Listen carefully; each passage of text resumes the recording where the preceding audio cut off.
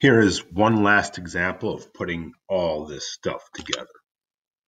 So the function we're dealing with is right here. So the first thing I want to do is find the x-intercepts. The x-intercepts are where the top equals 0. Now, you will notice the top doesn't factor. So to do this, you'd have to use a to figure out where this equals 0. You're going to have to use the quadratic formula. I'm using a lot of Wolfram Alpha on this because it makes my life a little bit easier. So what I did, since I'm going to have to graph this function anyhow, I went to Wolfram Alpha and I just asked to solve the top. And you can see the results. When I asked to solve the top, I got these imaginary numbers, which means there is no real solution. So there is no x-intercept. You would have found that with the quadratic formula, but why bother when we have Wolfram Alpha there? So I'm going to say none to that. That's important because we know now it does not go through the x-axis. The y-intercepts, you plug in 0 for x. So basically, all the x's drop out, and I'm left with -7/3.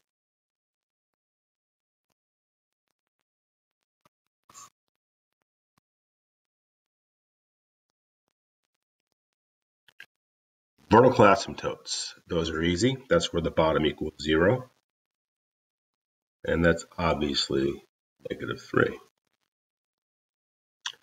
Horizontal asymptotes, well, the top degree is 2, the bottom degree is 1.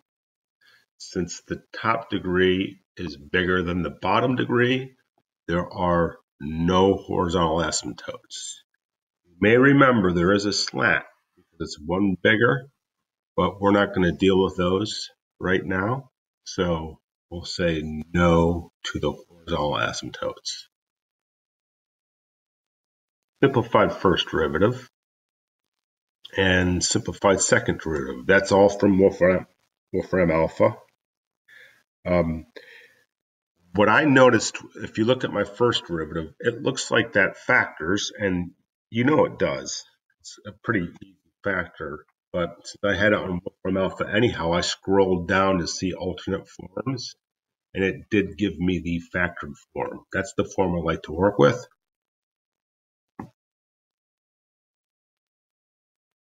That will help me determining my charts if my quantities are positive or negative. Simplified second derivative, as usual, if you do the second derivative on Wolfram Alpha, the first answer they give you is always not simplified. So you have to scroll down to find this answer, which is very easy to work with. So now I have my derivatives. I can find my critical numbers from the first derivative.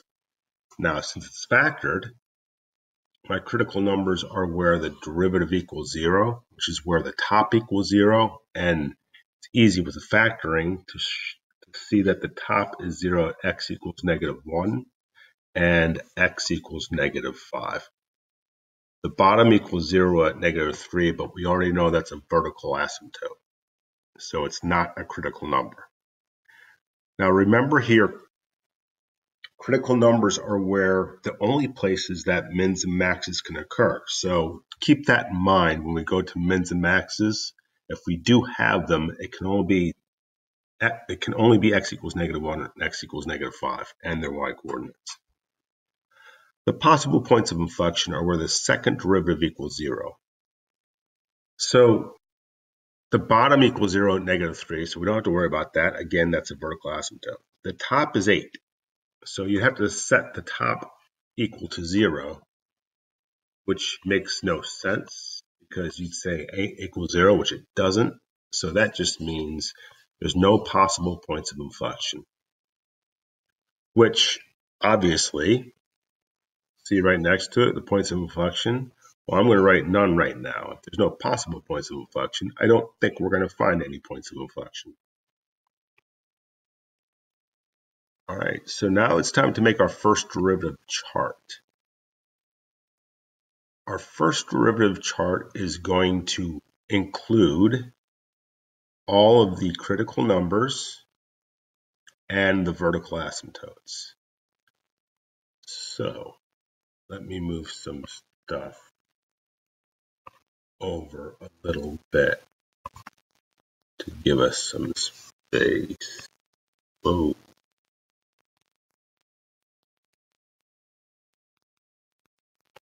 So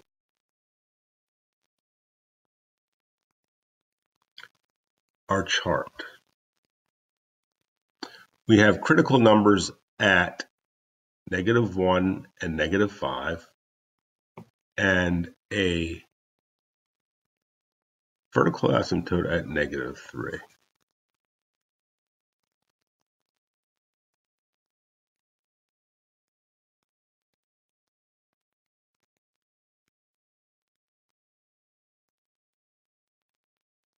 So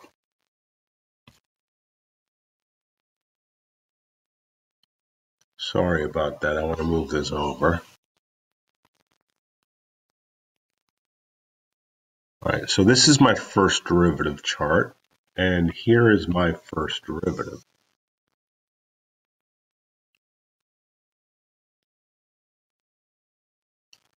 So in this area, I'm going to test the derivative at -10. If you look at my first derivative right here, I will get a negative, and then negative times a negative over x plus 3 squared is always positive no matter what. So I have a negative times a negative times a negative, which is negative over positive, which is negative.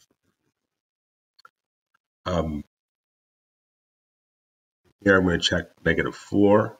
I have that negative times a negative times a positive over a positive, which is a positive over positive. Here I'm going to check -2. I have this automatic negative right here times a negative times a positive over a positive. Same thing as the interval before it. And finally, here f prime of 0, negative times a positive, which is negative, over a positive, which is negative. So I'm ready to answer the questions about increasing and decreasing.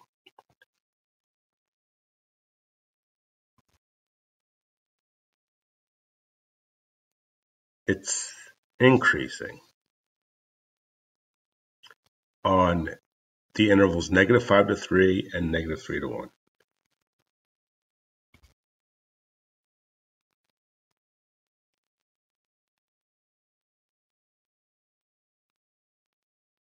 And it's decreasing on the outside intervals, -∞ to -5, and -1 to infinity.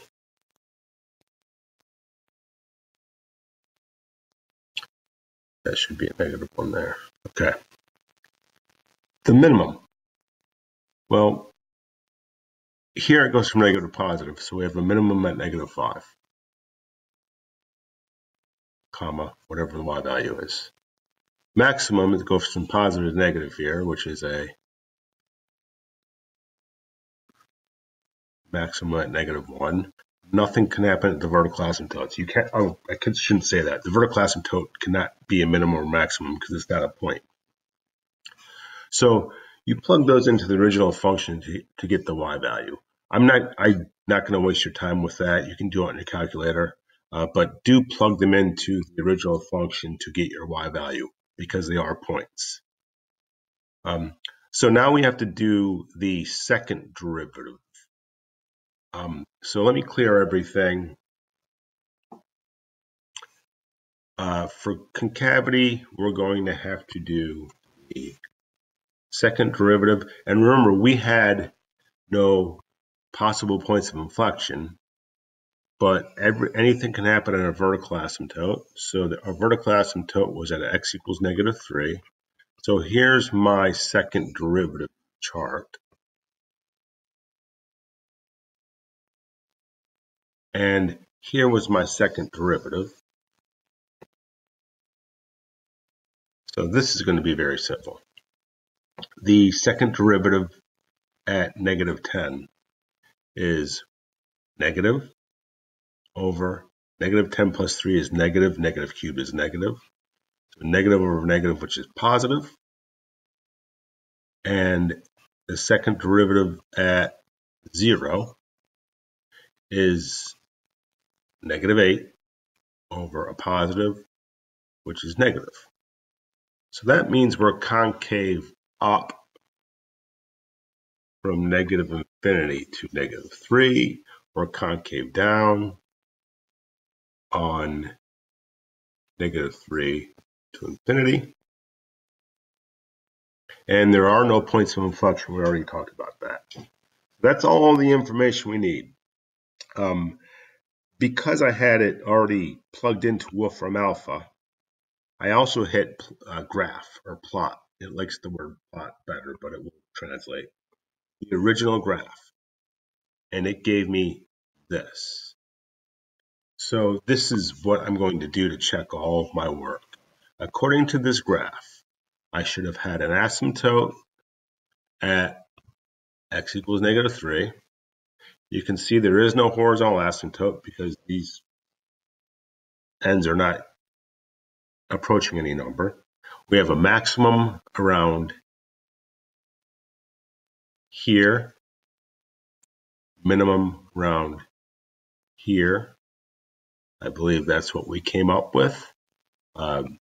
Negative 1 and negative 5. So negative 1, actually it's a little bit over here, and negative 5. So it looks pretty good. Concave, decreasing, increasing, increasing, decreasing, concave up, concave down. So that's a lot to absorb. So if you need to, just watch again, watch the old examples, practice. And if you have any questions, as always, please let me know.